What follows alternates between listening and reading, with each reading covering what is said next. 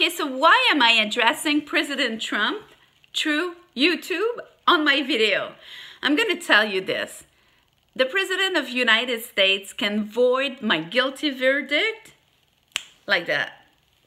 It's going to take, it would take his team half a day just to verify the facts that I'm going to give.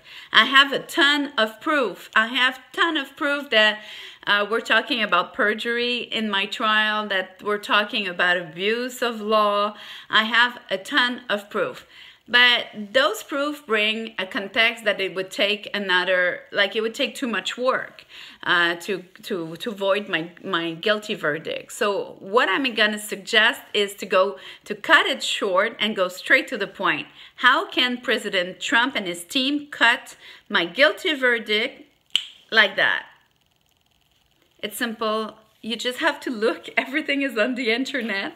Alec Baldwin himself is saying that his best friends from ever is Governor Andrew Cuomo, the governor of New York, and Eric Schneiderman, who became General Attorney of New York. And you know what? If you look on YouTube, where you find beautiful things, you could see that it's Alec Baldwin himself doing the inauguration speech of when Andrew Cuomo became governor of New York and let the vacancy, the Attorney General of New York, to another great friend of Alec Baldwin, Eric Schneiderman. So it's from Alec Baldwin words that you will know the truth. Don't trust me. Just go say Alec Baldwin, inauguration speech, Eric Schneiderman, and it's all in there. So what does it say? It say that I was trial in a conflict of interest. I asked for a change of venue. It was denied. In order just to get like a fair chance for justice, I said, oh my God, these guys are great friends. Of course I'm gonna be demolished and I have no chance for justice.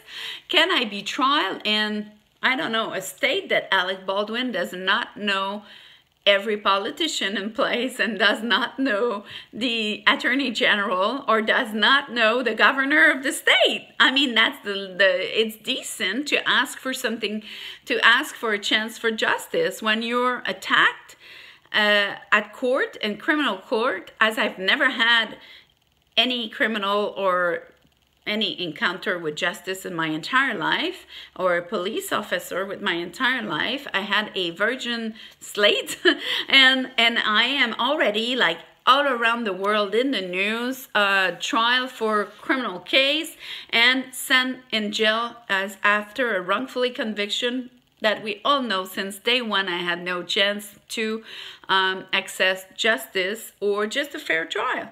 And so everything went wrong from day one just because Eric Schneiderman and Andrew Cuomo are the good friends of my accuser. So I had no chance. I asked for change of venue, like I said.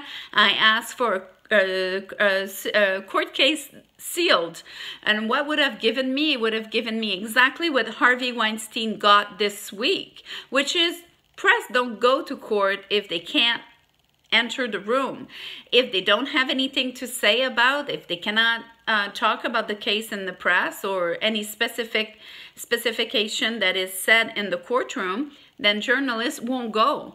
And me, I asked for my court case sealed from day one. I said, I want this to remain private, just as I knew it was going to leave the door open for mediation. It was going to leave the door open for understanding a context. But no, that circus become a worldwide, extremely lucrative circus for all the media, the internet sites, the newspaper, the news anchor on TV. Everybody was talking about it, and I was the clown of the story. Like everybody made a fortune out of it. Like I'm talking about the New York Post, the Huffington Post, the news, CNN, NBC, ABC News. Everybody was talking about it and putting me on headlines like I was a stalker, and that title was imposed by NBC even prior that my accusation was formed.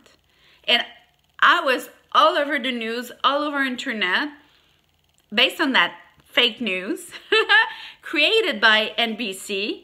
And then when everybody, you know, every other newspaper, every news site on internet, on Twitter, started to cut and paste, and retweet the information that was initially launched by the network that made millions with Baldwin on 30 Rocks and SNL, they retracted the initial information from their own page, and I couldn't access the source. So what was on internet at that time as on a viral page was Geneviève Sabourin is Alec Baldwin stalker, says NBC. But then the initial message was deleted. It was just sent to ignite the fire, and then the fire became huge all over the world, and nobody could stop something like that. And my charge was not even written down, was not even created by law, that all around the planet I was labeled for life as Alec Baldwin stalker. And when that happened, when you're vilified prior trial, well, you'll never get fair chance for trial. So I am a publicist.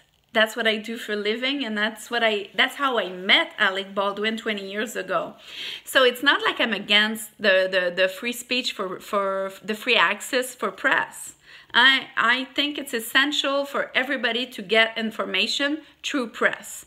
But is it good journalists? Are they going to research the truth? Are they going to verify the fact before printing? The answer is no. They just want to print the fast as they can, because this is what happened since internet arrived.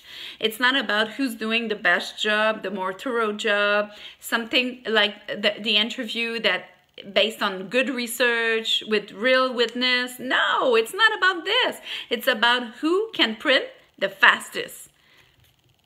It's a race against time, and they want to do it before everybody else talk about it, because they want to make money. And it's not about the truth, and it's not about servicing people and community.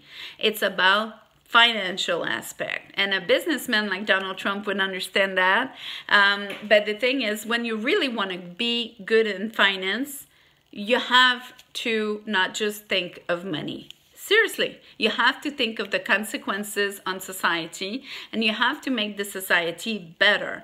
And so we cannot live with vilification and press giving names and giving addresses and giving my phone number was given to, I mean, my address, my mother's address, my mother's phone number were given to media all around the world, and she got so harassed and annoyed and bothered and frightened by that, and terrified and disturbed in the middle of the night by the New York Post, by all the journalists in front of her house, that she got a very big shock out of this, and now actually she is dying from Alzheimer's. And I know you know that very well, because I know your father, I read somewhere that your father had Alzheimer's. So if that is not a fake news, and if that information is true and reliable, then you truly understand as a natural helper how difficult it is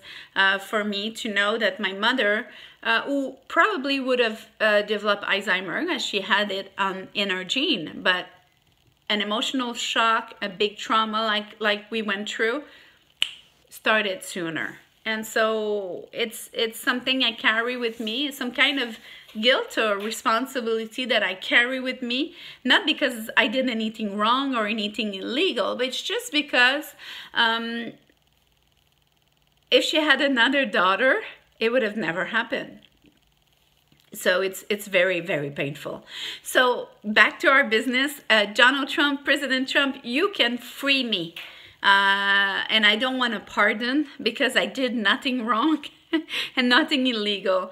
I want to void my guilty verdict based on the fact that my entire trial was not receivable. It was done under a conflict of interest. It was done under Andrew Cuomo and Eric Schneiderman, great friends of Alec Baldwin. So, you know what? It's something that could that is enough to void the entire proceeding. So do I deserve it? Yes. Why? Because I'm an absolute innocent, and I was victim of a system that just wanted to make a ton of profit off a drama, a scandal, because they didn't care about the truth, and they certainly didn't care about the consequences on myself and my family. They just saw us as, oh my God, we're gonna make a ton of money off this, and we're gonna, like, I never gave interview. This is the first time since 2012 ever that I speak to the public about what happened to me. And so I never gave interview, and nobody ever had my side of the story. But during 2 years prior to trial, even if I asked for speedy trial, which would have never taken this process for 2 years, that is also a reason to void my guilty verdict. So there's a lot of technical legal ways to free me and make me innocent and provide me an exoneration, which is what I want and deserve, full exoneration.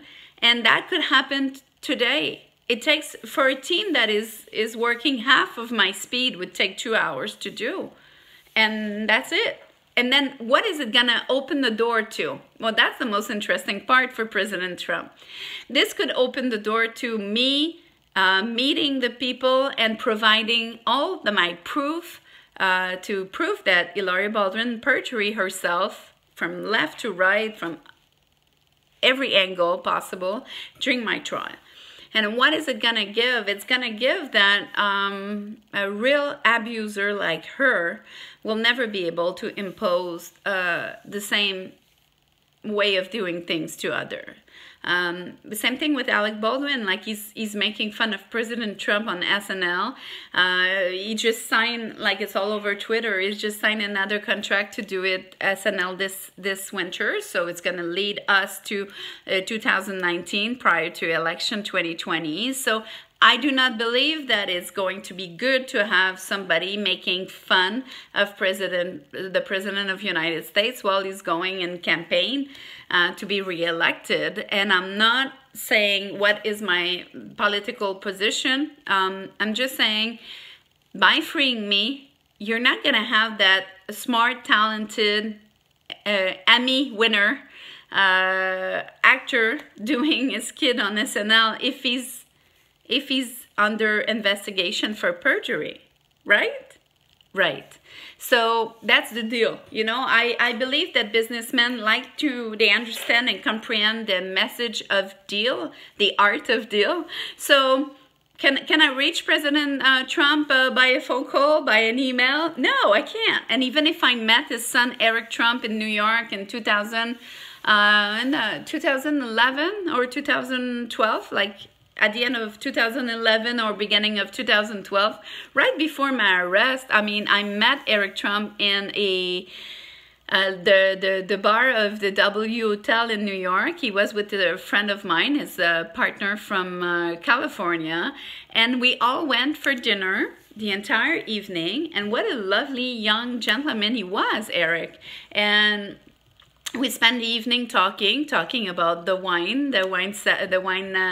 vignoble, and talking about his dream and his company, and mostly about his foundation for children, which that is something that up to now gets my attention and, you know, my heart. And so that's what it is. And if you want to know who I am and what is my spirit and how truthful I am and genuine I am, then just ask Eric Trump, Mr. President. You will know that your son will recall meeting with me, will recall knowing me, and he's got my phone number, and I didn't change my phone number.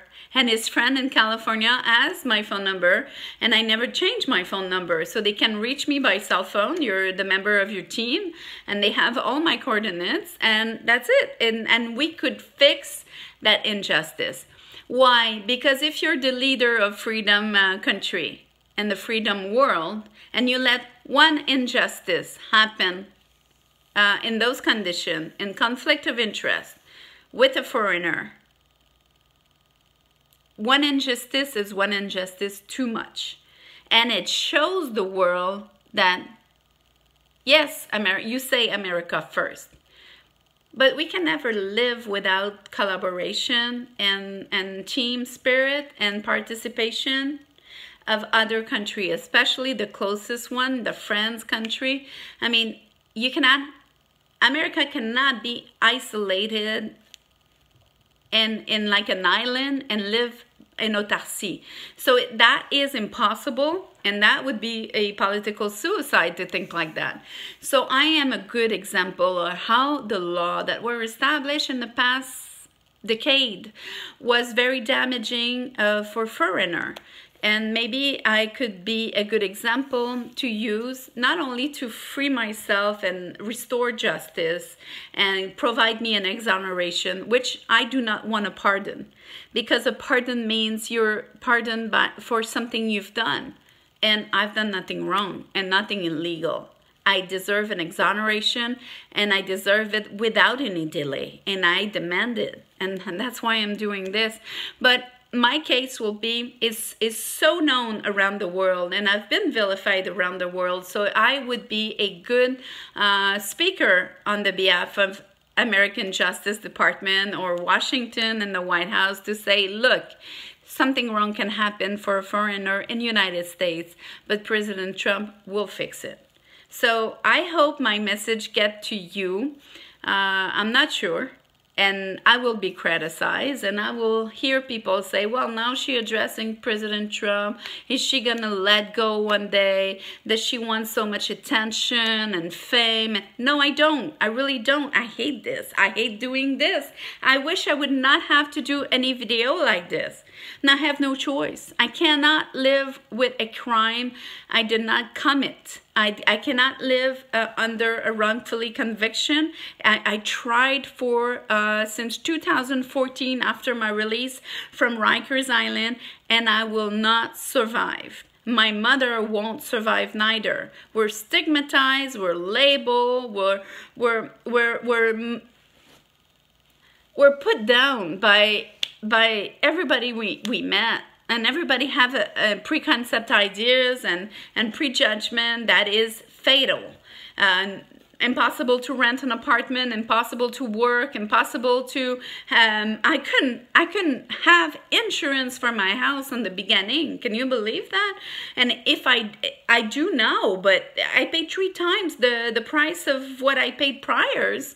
And I have 5 times less objects and furniture. So it's all due to criminal record, but especially to a vilification around the world.